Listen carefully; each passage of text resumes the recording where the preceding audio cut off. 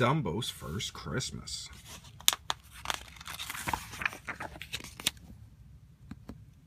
One December morning, Dumbo, the flying elephant, woke up to find the circus grounds strangely quiet.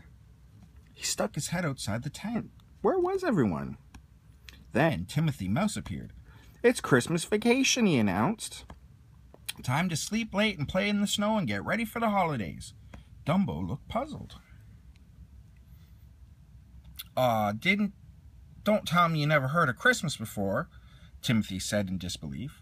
"Hey, fellas," he called up to the crows. "Come on down here. I need your help explaining Christmas to Dumbo." The birds gathered around the elephant and began to chatter all at once. "Why, Christmas packages wrapped up in shiny paper? Now wait a minute. What about fancy holiday food? Don't forget the big tree covered in ornaments and lights. And music. You can't have Christmas without carols." "Now do you understand?" Timothy asked Dumbo. The elephant shook his head. He was even more confused. Timothy said. "This is going to be harder than I thought." He and the crows huddled together and quickly came up with a new plan. "Dumbo," said Timothy, "forget telling you about Christmas. We're going to show you."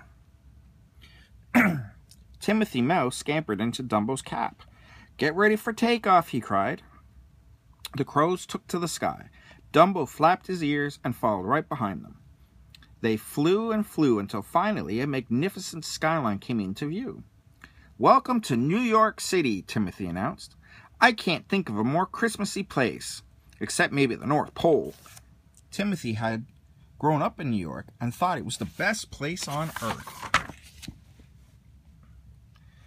The little mouse gave Dumbo a tour of the bustling city. He showed the elephant the most favorite place in New York first. "That's Rockefeller Center," Timothy pointed as they flew out over a large tree. Below, ice skaters glided and twirled around a sparkling outdoor rink. But Dumbo couldn't take his eyes off the enormous tree covered from top to bottom in twinkly lights and pretty decorations. Timothy could tell that Dumbo was impressed. "What did I tell you?" the mouse asked. "People here don't just deck the halls, they decorate everything." Dumbo looked at all the people on the streets full of holiday cheer. Some carried brightly wrapped packages. Some were singing carols. Everyone was in awe at the great big tree. The sights and sounds made Dumbo feel very happy. He couldn't wait to find out more about the holiday. Timothy Mouse and Dumbo flew down Fifth Avenue, where the shop windows were filled with beautiful Christmas displays. Dumbo watched the shoppers hurrying around with large bags and presents. But Timothy saw something else. That's strange," he said. "People keep leaving presents in a box in front of that store over there. Come on, let's go find out what's going on." When Dumbo swooped down close to the crowd, everyone cheered. They had never seen a flying elephant before. Dumbo felt like he was performing in one of his shows. "What are the presents for?" Timothy Mouse asked a woman. Is it the store's birthday or something?" The woman chuckled, and she explained that the packages were toys for children.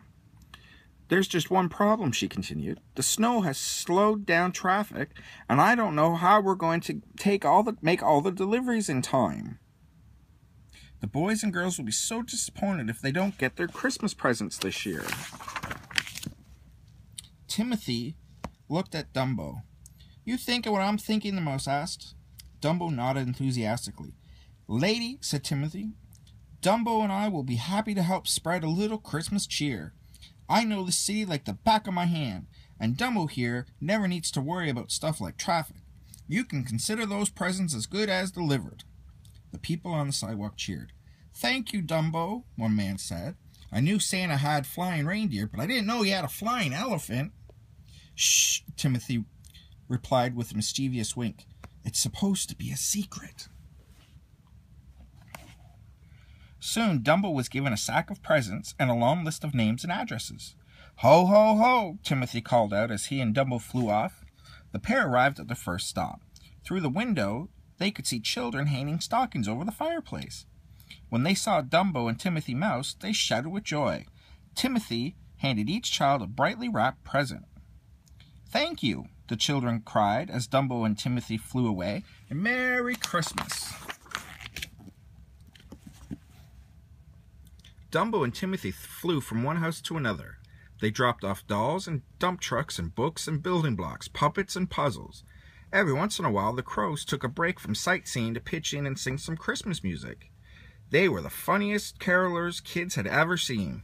Timothy's favorite part was watching the children and their parents when they spied Dumbo outside their window. They'd blink, rub their eyes, wondering if what they were seeing could possibly be real. "What's the matter?" Timothy would say playfully. "Haven't you ever seen a flying elephant before?" Then he'd laugh. But what Dumbo loved most was the way the children's faces lit up when he gave them their presents. It made him feel happy right down to his toes. "Well, come back and visit any time soon, Dumbo," said Timothy as they headed for home. "I promise." Back at the circus grounds, Timothy and Dumbo settled down for the night. "So, Dumbo," Timothy asked, "how do you know what Christmas is all about? Now do you know what Christmas is all about?"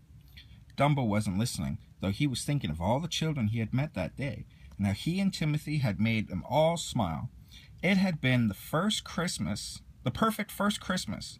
Seeing Dumbo's happy expression, Timothy said, "Yep, I think you do." The two tired friends fell fast asleep. That night, for the first time ever, Dumbo's dreams and his heart were filled with the magic of Christmas. The end.